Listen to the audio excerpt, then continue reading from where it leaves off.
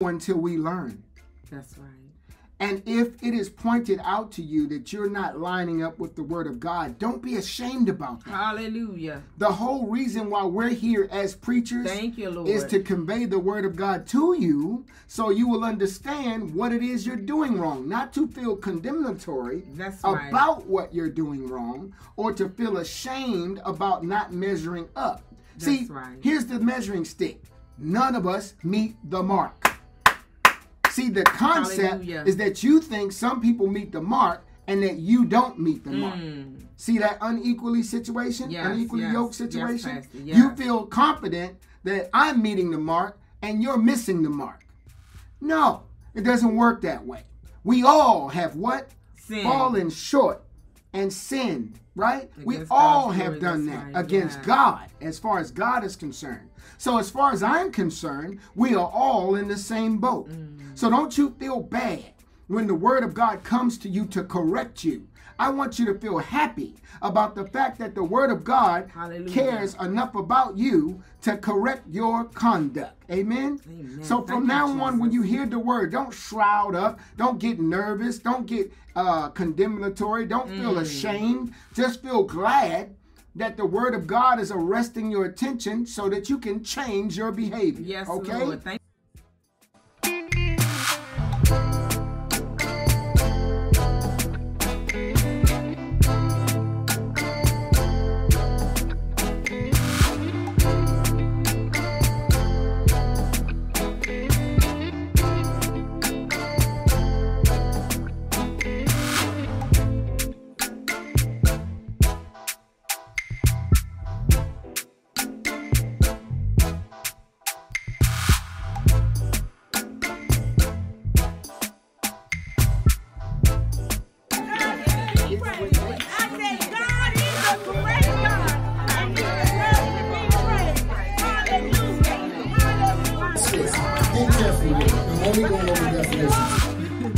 Let's identify the unforgiving heart. Signs of an unforgiving heart are oftentimes hard to hide, even when you have forgiven the offender. You might have a tendency to take back that forgiveness just long enough to nurse the wound again or one more time. Did you really forgive them completely? I'm talking about the offender. We've been talking about forgiveness for the last 3 weeks, almost a month, right? Whenever we allow ourselves to think about the wound, we reopen ourselves only to be wounded again, only to stay living in the past. Let's learn to forgive and to move forward. Just as Jesus Christ, who took all of our sins upon the cross, upon him, the lashes that he took for us, he forgave. And so let us practice forgiving. Wait a minute. Check out this download. Give it to us, Pastor Kofi. Maybe we're doing it wrong. We are choosing to forgive after the offense. After we assess what the offense has done to us. After we assess how we feel about the offense. Even after we assess how we feel about the person who has done the offense. But you just said something. Jesus forgave. Yes, he did. But watch this. And I know this is hard for you to comprehend, because when the download was just coming, I was arguing. Here it is. When Jesus was on the cross, when he was intermittent in the act of dying, that's when he said, "Forgive them, Father, for they know not what they do." That's right. Now watch this. He didn't wait till after they did it. He forgave them while that's good, they Pastor. were doing it. Yes. Think about that for a second. While they were spitting on him, while they struck him in his face several times, when they lashed him with the cat's whip several times, our God was thinking, "Lord, forgive them, for they know not what they do." Remember when the devil had Jesus on the mount And he said, bring yourself down unless you cast your foot against a stone. Yes. He was basically saying, since you are God, call your angels and have them to come and get you. Yeah. So let's understand something. At any given time, when Jesus was being inflicted with that pain, he could have called the angels at that moment and they would have come to save him. Think about it. He healed people. He raised people from the dead. You mean to tell me he can't get a few offenders off of him? So that must mean that at the time in which the offense was taking place, he was asking God to forgive him. My God. See, even when they was offending him, even when they were in the midst of doing it, he was thinking about the big picture. Can you and I do that?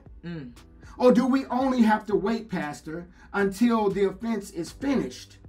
And then we decide, after we carefully deliberate, whether we should forgive them or not. I believe that we can do it based on what the word says, but it has to start immediately. That's my point. Immediately is when Jesus did it. The offense, Now, I know you and I have a repertoire in which we go about forgiveness. I know that the church has taught us a certain way to forgive. But what I'm illuminating right now is what your Lord and Savior did. See, I'm illuminating right now the fact that you call yourself a what? Christian. And that means what? Christ-like one. Say your name. Lachelle. Does that mean the like one? No, it doesn't. It means Christ-like one. Let's be more specific. Christ is the anointed one. Yes, he is. That's what that means. The anointed one. So we're doing it, the anointed one, like that one. So when you think about forgiveness from now on, as the offense is taking place, you need to fixate your mind to just right away forgive them. Right away, as it's happening, forgive them. As somebody says something to offend you, as they're saying it, you can catch when something's offensive, can't you? Yeah, before they finish the statement, you already know. Before the person finishes their statement, you knew whether it was sarcastic or not, right? Or condescending. Or condescending or not, right? Yes. Yeah, so how about we try to be like Christ, which is forgive them in the midst of the offense? That's just something that was downloaded by God. Amen? Amen. Continue, Pastor. Continue. Amen. Hallelujah. Come on and give God a hand clap of praise right there. Hallelujah. Forgive when the offense is taking place. Not just after. Amen? Hallelujah. Amen. That's if you can. Of course we can. Hallelujah. So today we're going to share some descriptions of an unforgiving heart. And this is really a message as we're preparing to take communion today. This is really a message about us being able to self-examine, to identify our own selves. So think about yourself and think about no one else and ask yourself the question, do I show signs of an unforgiving heart? Or can I identify whether I have an unforgiving heart? So the unforgiving heart is judgmental and condemning. The unforgiving heart is often thinking about or bringing up in a conversation the past wrongs of the offender.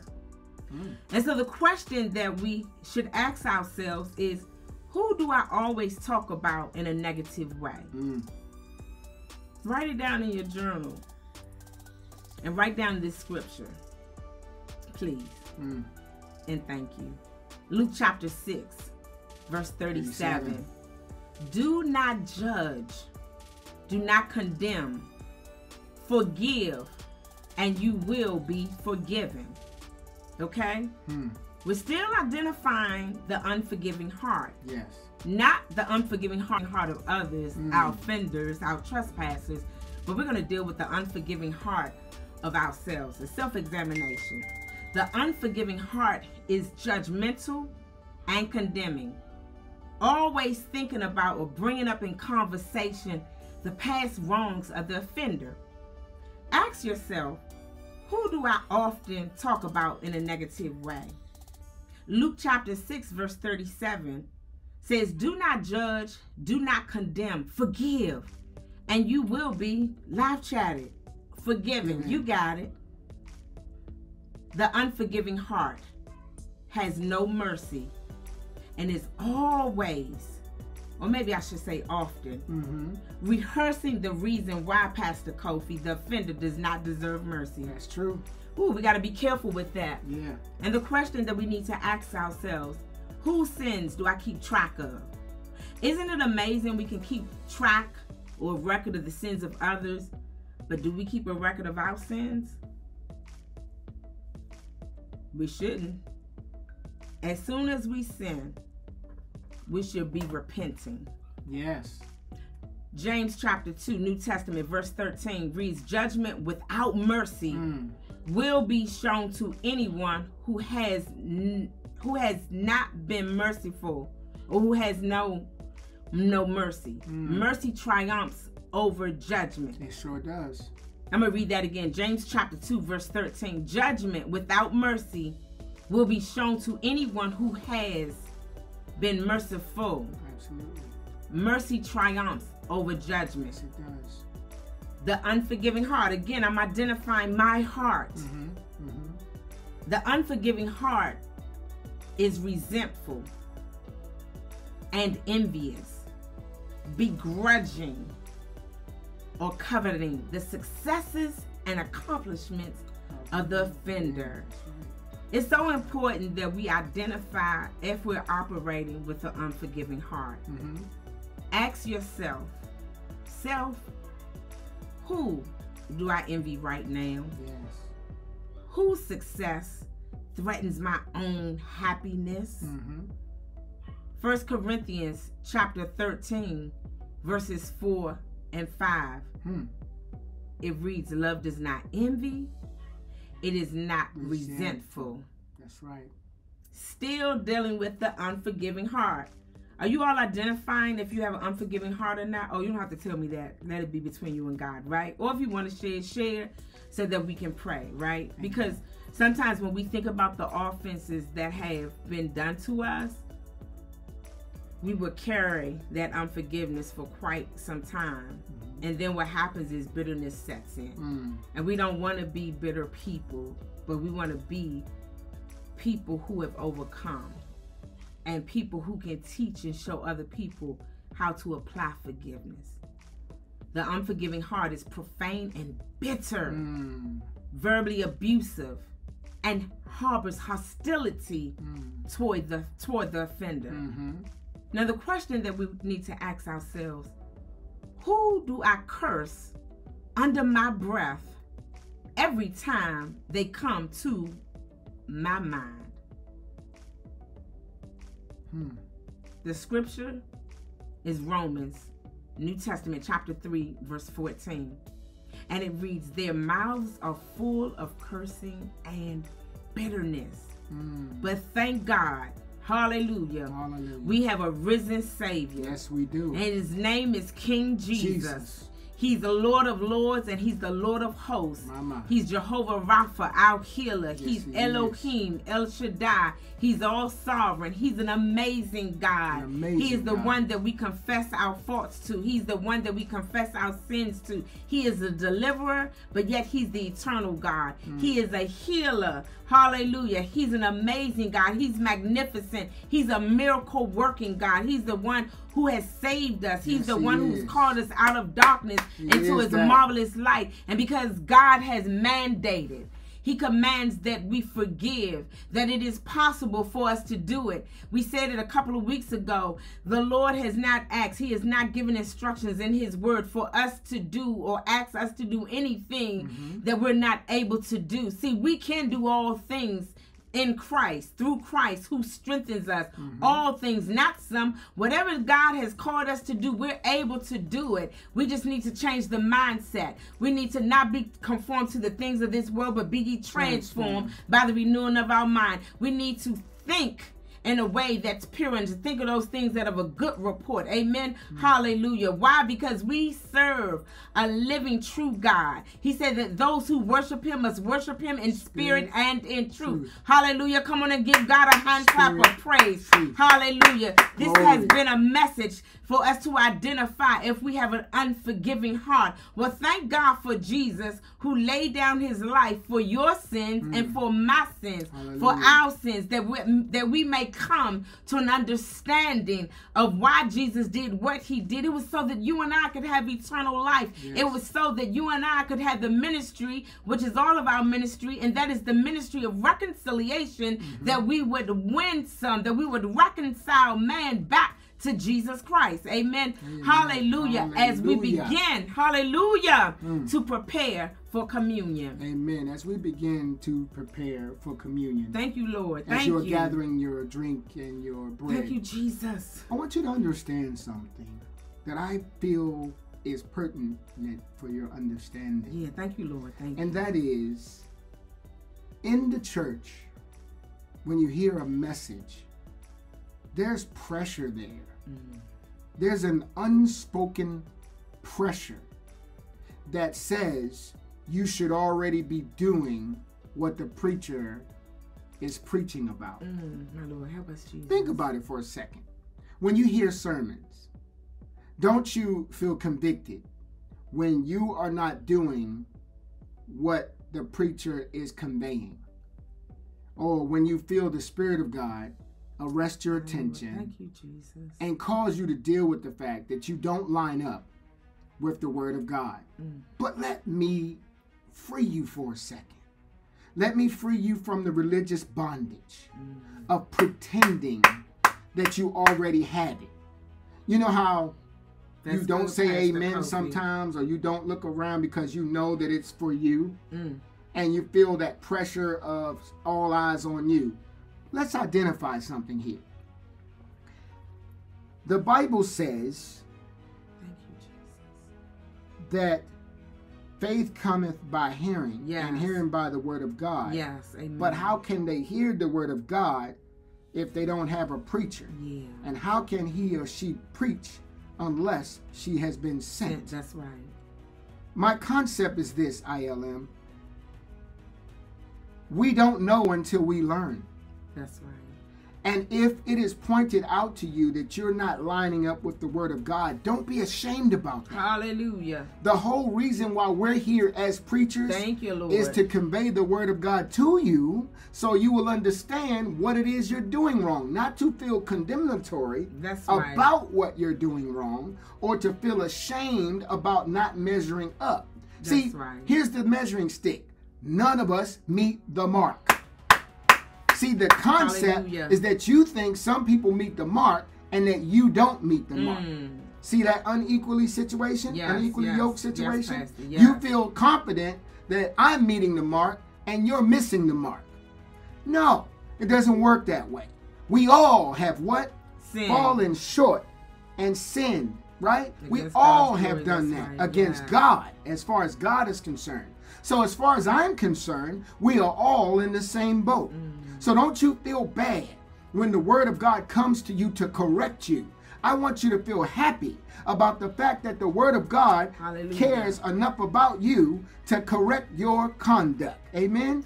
So from now on, when you hear the Word, don't shroud up. Don't get nervous. Don't get condemnatory. Don't feel ashamed. Just feel glad that the Word of God is arresting your attention so that you can change your behavior. Yes, okay? Lord. Thank you, Jesus. Amen. And so right now, the Lord was pointing out to you and I that we might have an unforgiving heart. There just might be some people that, even though we got taught these messages lately about forgiveness, that we still might not have completely forgiving them in our heart. So the Lord laid it on our hearts to deal with the unforgiving heart. Yes. To let you know some signs of a heart that's still holding on. Yeah. See? A heart that's still holding on to the offenses that were done against it. Help us, Jesus. So to this day right here, to this point that we are right now, in this message right now, thank you, Lord. The Lord has arrested our attention so that we Thank you. You and I could repent about our unforgiving heart before we take communion. Yes. How about that? Isn't that awesome? Yes, that you don't have to take communion and bring condemnation on yourself because you are harboring unforgiveness for someone. Yes. But instead, you get to celebrate the Lord's death with us. Celebrate meaning the fact that he died for you and I to cause us to be free.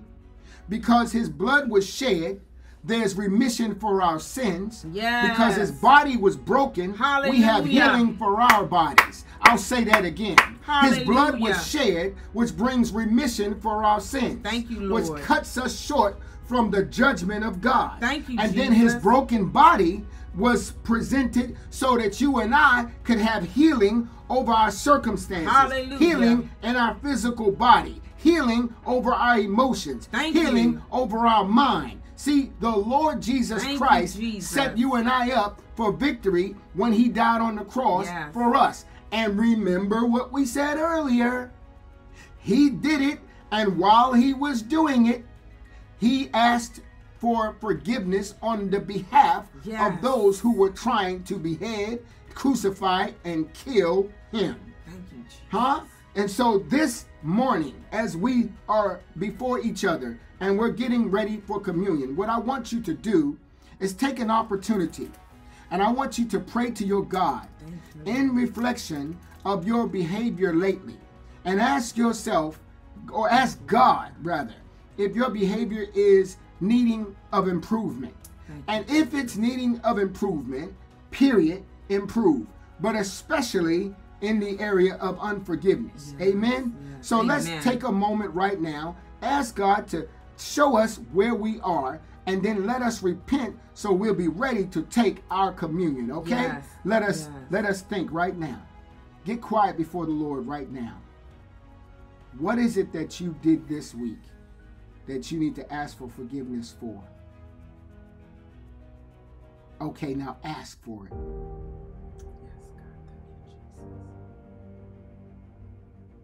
The Bible says he remembers your sins no more. And so right now, accept God's forgiveness in your life. Thank you, Lord. Do you feel it? Thank you, Jesus. Take another second. All right. So let's get ready to take communion because the Lord has forgiven us. Thank you, Lord. Thank you, and you have made up in your mind to do better. So what better time to do communion than now? Yeah, let's get into it. On the night that Jesus was betrayed, he took bread. And what I want to point out about him taking bread and preparing to have supper with his disciples. Remember I said to you that Jesus forgave them when he was on the cross? Yes. Watch this for a second. When Jesus was talking to Peter, when they were getting ready to round him up to crucify him, he said to Peter, "You will deny me 3 times. I submit to you that when he was speaking to Peter saying, "You will deny me 3 times," that he had already chosen to forgive Peter for the 3 offenses.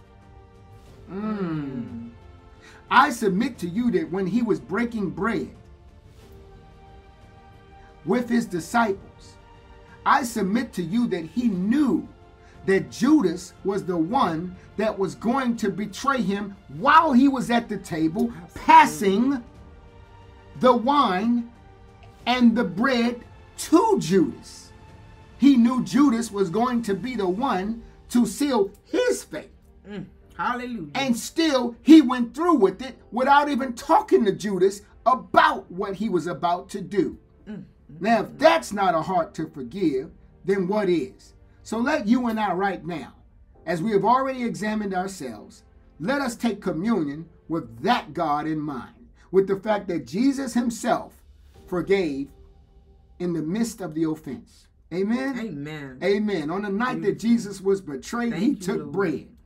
And when he had given thanks for it, he said, "Take, eat, for this is my body that will be broken. As often as you do this communion, as often as you eat it, think of me and my broken body for your healing. Let us take and eat.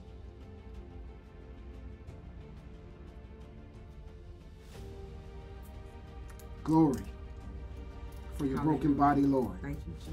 That's for our healing. Amen. Yes. Hallelujah. Likewise, he took the cup, and when he had given thanks for it, he said, take it, this, drink, for this represents the new covenant that my blood will shed for you. Thank you. As often as you drink this, as you celebrate what happened to me, do this in remembrance of what I did for you. Let us drink.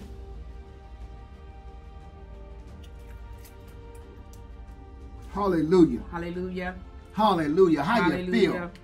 Huh? How you feel this morning? Has the Lord delivered you? Has the Lord set you free? And has the Lord forgiven you? Well, if that's true, why don't you follow his example and stop having an unforgiving heart and choose to forgive 70 times 7. Let your 490 ring out right now. Thank you. And you think of everyone that has offended you, and you release them right now in the name of Jesus. Hallelujah. Hallelujah. Release them right now in the name of Jesus, and go this day forward and accept God's forgiveness for your sin. Yes. And accept his grace and his mercy, which will follow you all today. Hallelujah. I want you to be blessed, ILM. Yes. We really appreciate your attendance with us every Sunday. And we look forward to, every time you sit on this broadcast with us, we praise God for your attendance and are marveled by your concentration that you give to the Lord. Yes. We are going to make that commitment to continue to bring the strong messages that we have, and to even increase those messages as it relates to the strength that you need to get by, the answers that you need. Amen? Amen. Amen. Well, listen, we're going to keep doing it because ILM loves you. But more importantly, God loves you. Peace. We'll see you this week. Blessings. God bless you.